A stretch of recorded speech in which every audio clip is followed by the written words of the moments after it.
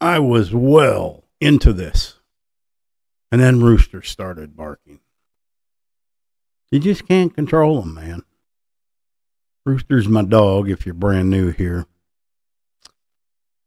Usually when I wake up in the morning, the first thing I do is I'll look on the cameras. You know, can usually find Millie and Tilly on there. I can see Waldo and Lily. Waldo was laying on the floor. Lily was in bed. I didn't think anything of it. And I went and made myself a cup of coffee. But I had to go to an appointment today that I could not miss. I'd been waiting months for this, and I could not miss it. So when I go to give them their milk bones in the morning, they usually get a milk bone. So I'm passing them out. Waldo will not get up. Does not want his milk bone. He just sniffed at it, but he didn't even raise his head off the floor. And I'm thinking, man, no, I don't want this. So I took care of the other dogs, came in, I sat with Waldo. He wasn't moving.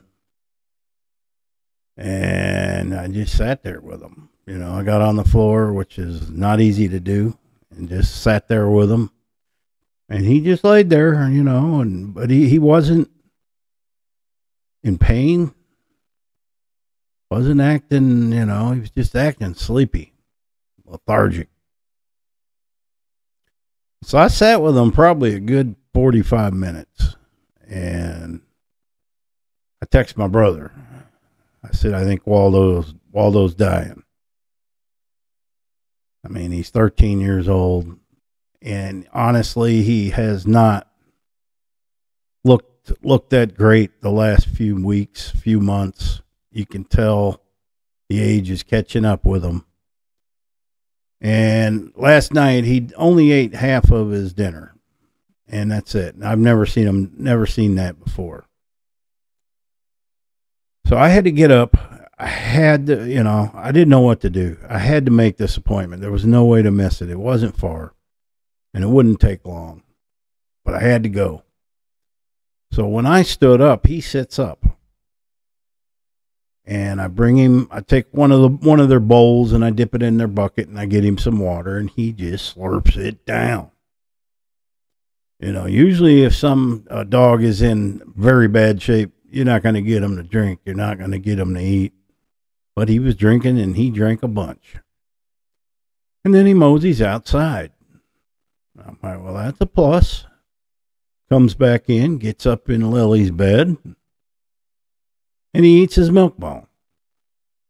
So I'm thinking, all right, well, we're making him an appointment. He must, something's going on with him, you know, a stomach problem. I don't know. And nothing, you know, he's not showing like he's in any pain or anything. So yeah, I was gone about 2 hours, and trust me, I was a nervous wreck the whole time. I didn't have a choice in the matter, or I would have never left. But I was checking in on him with my cameras. I can look on my cameras on my phone, and he's just, I put the TV in there for him. He's in there laying in the bed, looking up at the TV, watching his shows. So I get home, and the first place I go is check on him. He's in there laying in the bed. You know, he's gotten up a few times and he's walking fine. Don't know. The real test would be at dinner time. Can he eat? If he's not going to eat, something's really wrong. So I decide I'm going to give him half a can of wet food. And I'm going to put that on one side, give him a little more than I'd normally give them. They all split a can. But I opened 2 cans a day, and he got a good portion of 1 can, his favorite, country stew. Put that on one side, put some dry on the other. So he could choose or eat them both. So as I grab his bowl to bring in here, he starts his normal barking, getting excited for dinner. I'm like, well, that's a plus. He's getting, you know, he ain't on the deathbed yet.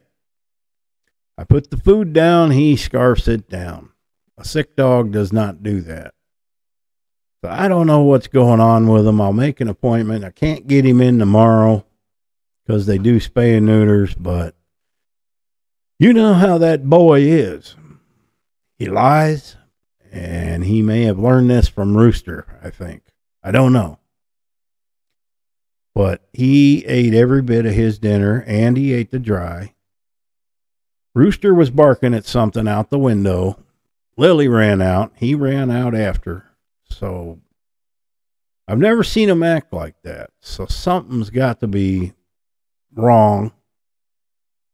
You know, I pressed all over his belly, and trust me, he was acting like he was liking the attention. He didn't have any pains when I was pressing in on his belly or anywhere else. So I don't know what's going on with that boy. But he, like I said, he is 13. I'll tell you, on the way to my appointment, I'm like, I guess I'm going to be prepared, but I don't want to be. He's been with me since day one, since I got to Arkansas, day one. I have never been without that dog. I don't know how many thousands of days that is, but he's, I got here September 22nd of 2012. And he showed up the very next day when I woke up. He was already there in the front yard, him and his sister. His sister passed away when she was only 6. Had her stomach get twisted, what the vet said. So, but the whole time I'm thinking, if he's not in pain and it's his time, I'm going to let him stay here. Because I'm up at, I have had to put down a lot of dogs in my day. A lot. With the rescue, a lot of my own. And that euthanasia they use, a lot of times it does not go well. It did not go well with Lulu. It didn't go well with Wally. It did go okay with Libby, but she was healthy. You all know that story. Still haunts me today. I can't never shake that. And that's the last thing anybody wants to do is take your dog in and then they're not coming out alive. But he's fine, and I'm going to keep an eye on him. I don't know. I wish they could talk. But he is getting older. So, But if he's going to go, that's how I want him to go, is pain-free and here at home. It's never good having to take them in. That's the only species, dogs and cats, really, that get put down, other than some other wild animals that might be caught or whatever. Everybody else dies naturally on this planet. And a lot of people, oh, you're letting them suffer. No, I will never let him suffer or any other of my dogs. But where would you rather go in a stranger's place? And plus, he's terrified. He is absolutely terrified of car rides. And he is absolutely terrified of going to the vet. He's only been a couple times, and they've had to muzzle him. And I don't want him muzzled. And, but he scarfed his food down like it was going out of style. He's breathing okay. Unless he's learned a new con, I don't know. He had me fooled. I honestly thought I would be burying him today, and that ain't the case. And I thank God that he was watching over him. So if you guys ever had anything like that happen, let me know. And it doesn't mean he's out of the woods. There is a reason he was acting that way. But he has slowed down. He has slowed down quite a bit in the last couple months. Yeah, he's lost his hearing. That's been a long time now. But he has slowed down, and I've noticed he's aging. He's aging quickly. I've noticed that. But, in human years, he's pretty old.